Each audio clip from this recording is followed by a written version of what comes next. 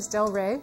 That was a little piece of a song from Memphis Minnie, and I'm choosing to start this video with Memphis Minnie just because that's where I first started really getting into the style that I play, is through listening to Memphis Minnie.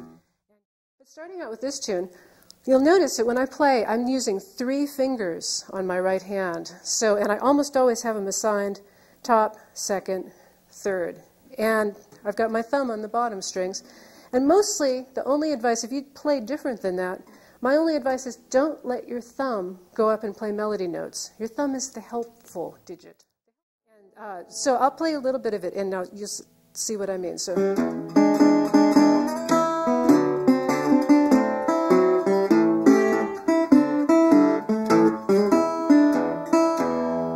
There's not too much boogie woogie in that. It's all the bass is going to be solid on A for the A chord, 5th string, and bottom you're just going to move down. And it's a drone bass for this whole thing, and it's on the quarter notes. So starting with introduction.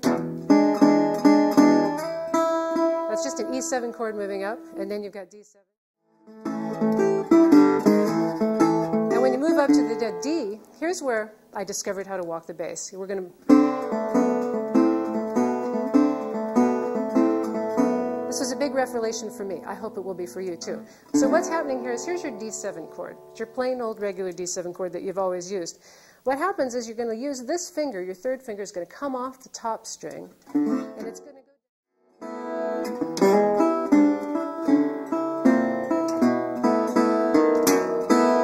and a little snap. Notice with those snaps, I snap a lot. How I snap is I get underneath. So if that's what's going on when I flip my hand like that, is a flipping out to get the bass underneath. So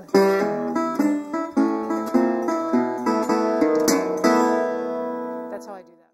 I'm going to play now a tune called Boogie Misterioso. This is probably the hardest piece that I'll play, just physically hard to play. I'm going to play it anyway because I know some of you will get, if not the whole piece, many of you will get the whole piece, but if you don't, there's bits of it that you'll find really useful when you're making up your own arrangements and you want to add a little bit more walking around kind of thing. So this song comes from one of my favorite piano players, Mary Lou Williams, and it goes up to speed.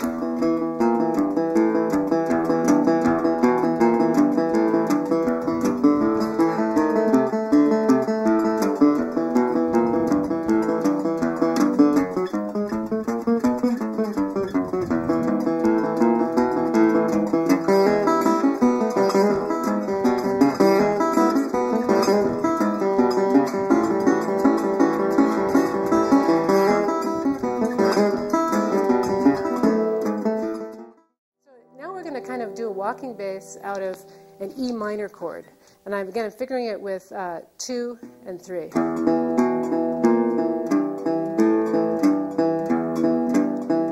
And the cornstarch in this mix is your 1st finger is adding the essential thickening. You're doing an alternating 1st finger, and this is one of those exceptions I warned you about, where your 1st finger is going to come down and play.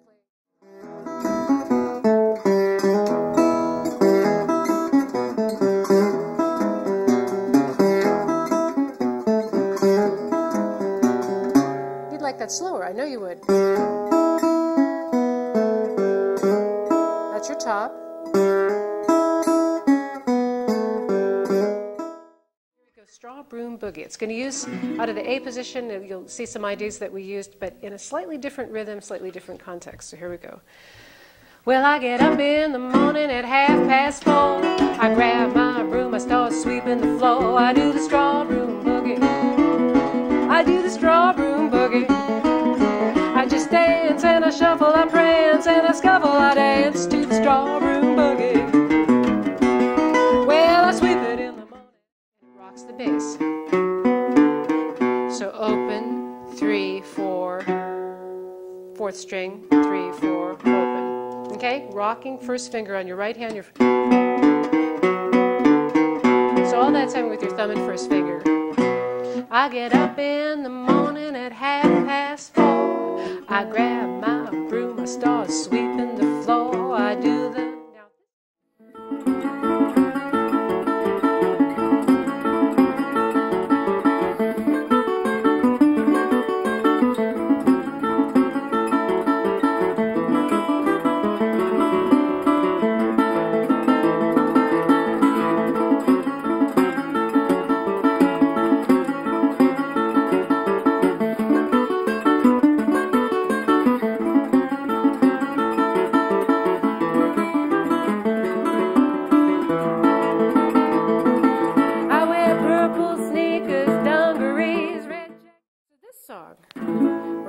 and G.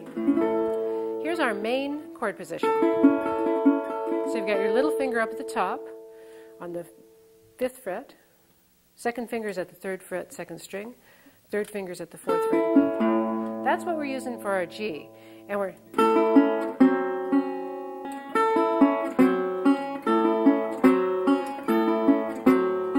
so you're doing a backstroke. If you're not you might try something like that. But anyway, here's the turnaround. Starts the same chord we were using before, only notice now we were fingering it like this before.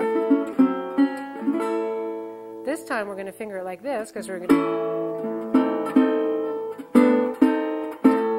Okay, so your little finger's got to stay up there on the 5th fret.